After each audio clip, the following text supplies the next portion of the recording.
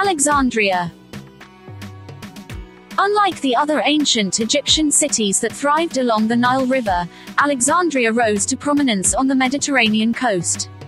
Founded by Alexander the Great in 331 BC, the city wasn't part of the traditional Egyptian landscape, but it quickly blossomed into a major center of trade and culture.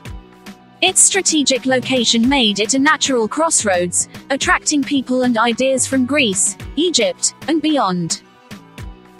This multicultural hub became a beacon of intellectual achievement during the Hellenistic period.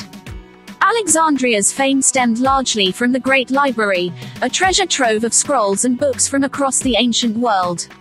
Scholars flocked to the city, drawn by the opportunity to study and contribute to this vast collection of knowledge. Renowned mathematicians like Euclid and astronomers like Archimedes made groundbreaking discoveries within the walls of Alexandria's Museion, a center specifically dedicated to scholarship and research.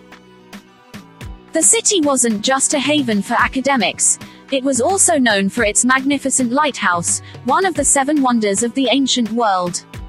The Lighthouse of Alexandria, also known as the Pharos of Alexandria, was an engineering marvel commissioned by Ptolemy I Soter around 280 BC during the Hellenistic period. Its construction took roughly 12 years and resulted in one of the tallest structures of the ancient world, reaching an estimated height between 350 and 450 feet.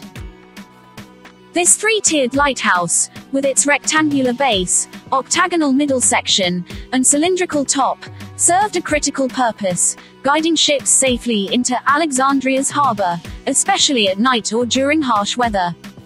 While the exact details of the light source are debated, historical accounts suggest a powerful fire fueled by an ingenious system of mirrors and lenses that projected a beam visible for miles.